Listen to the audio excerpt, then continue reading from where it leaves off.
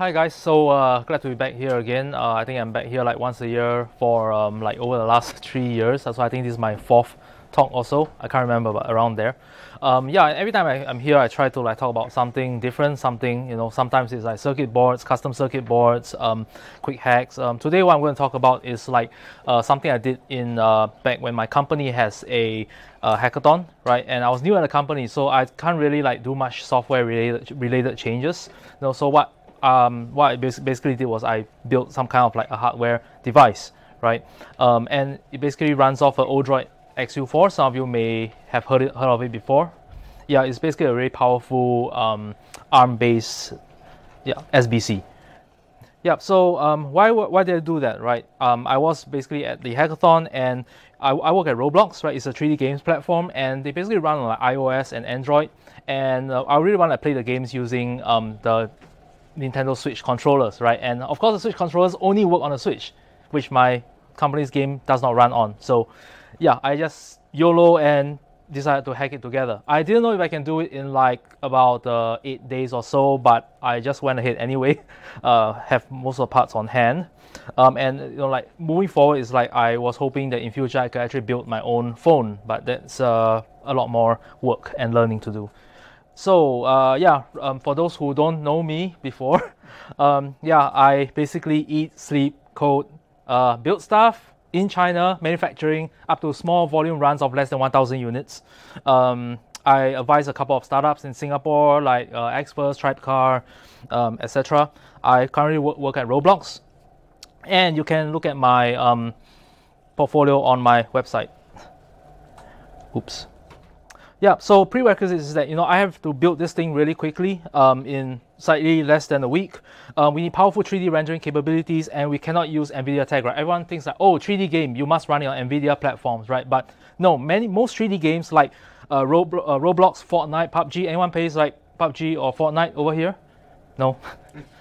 Okay, that's surprising.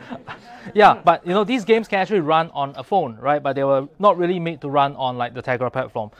So I basically decided to take a look at this. It definitely cannot run on Raspberry Pi 3. It's cheaper, but it's not really that powerful. And I really want to use like the Nintendo controllers on it. So the ideal architecture looks something like this, right? The important point is that the Joy-Cons actually communicate over 2 channels, Bluetooth and SPI. When you dock them into the Switch, it communicates over SPI because it's faster. It's a wired connection, operating at 1 megabit per second. But like this is a quick hack. So essentially, I simply just use the Bluetooth module and connect them to the Joy-Cons directly. And also use many off-the-shelf components.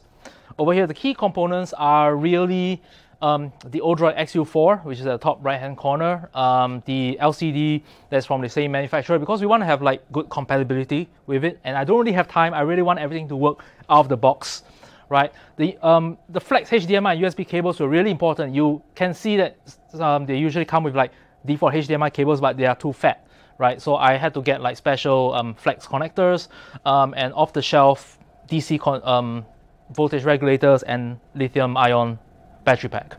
Yeah. So I basically did a integration test. Firstly, I put all the components on the table, just wire them together, install stock Android, and see that it plays YouTube. So that's great. I also installed my company's game, right, to do some performance testing. I have no idea. This was the first run, and I'm glad that the 3D performance is great. It runs at like 30 FPS at least on a 1280 by 700 pixels. Yeah. So that's good. This is just like on the table testing.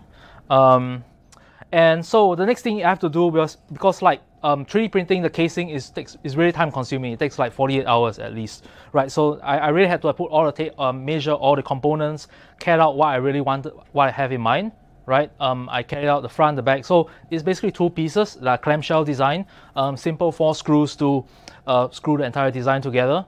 Right, and there are many other cutouts. Internally, I actually measured every single component to ensure that theoretically it fits. In theory, in theory it should fit. And there's some vents because the CPU is really hot. So, and this is actually a fan, so I had to have some like vents on the top. Yeah. So after like 36 hours, the print was successful. I got these back.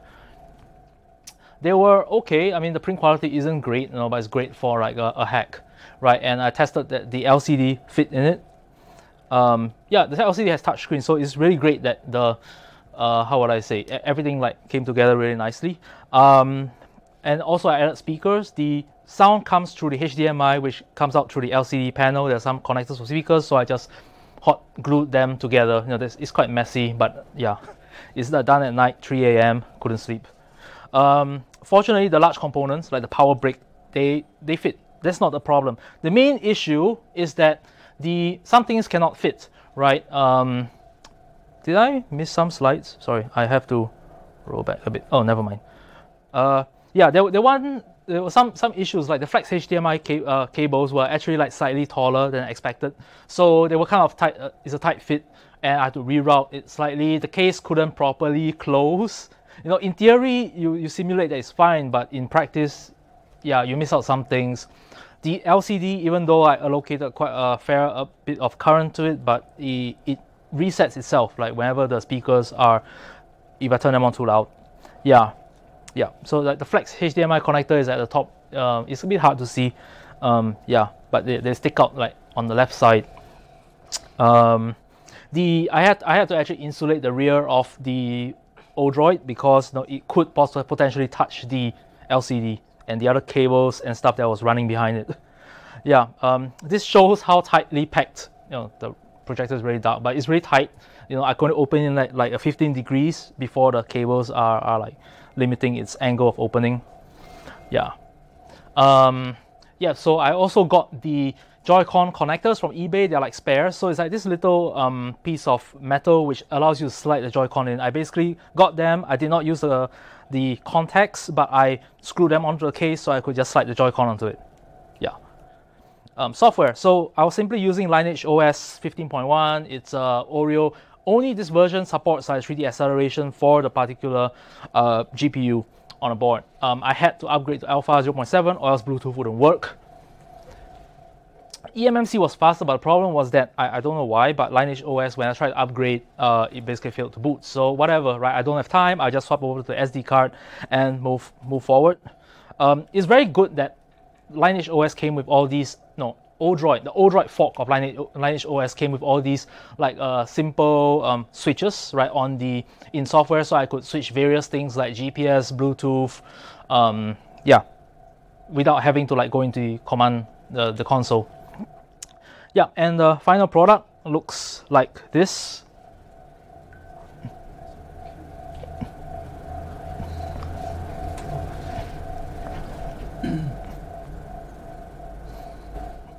Yeah, so everything came together pretty nicely, at least from visually.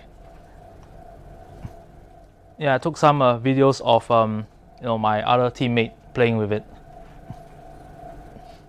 So basically, the whole idea is that it's very similar to a Switch, but it's not a Switch because we don't want to bother with like porting it over to a Switch. At least not. It wasn't my intention. Yeah, so I was very happy with the 3D performance.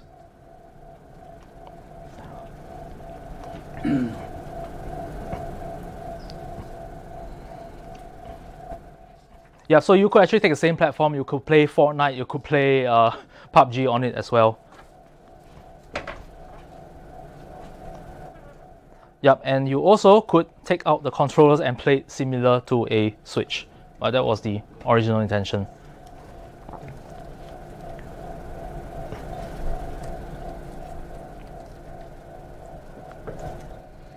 Yeah, and I think for future work, obviously there were some deficiencies, though we did not implement the SPI communication, so it was purely over Bluetooth. It was slightly slower. You can actually feel the latency compared to actually using a keyboard and mouse. The off-the-shelf LiPo pack is like kind of big, right? So what we really want is to actually have a integrated battery power management system, which like handles the charging, feeds back the power to Android, and show the power bar, right? And obviously shrink the case. It was kind of large. Yeah, and that's all over here. Any questions? Yeah. How much did they cost? In terms of parts, most of them were off the shelf. The electricals are less than 500. Yeah. The screen I will call is like 75. The board itself was like 65 USD. Yeah. But most of it, I mean, it's just modules. If you really go into customizing like custom circuit boards and things like this, then obviously the price will increase, but I didn't have time. Yeah. How hard was it to get the Joy-Cons to work? You have to have custom code. So basically Joy-Cons are recognized as HID devices. So online there are a couple of tutorials that say, oh, you can use it as HID device, but the problem is that Android natively only supports one at a time, right? But in software, if you write your own software, you could recognize 2 Bluetooth controllers, you could grab the mappings of all the buttons. Yeah, so custom code is involved. If you're going to communicate over SPI, there's even more custom code. Yeah, I don't think you need a kernel driver, but low-level stuff. Yeah, and yeah, that concludes my segment.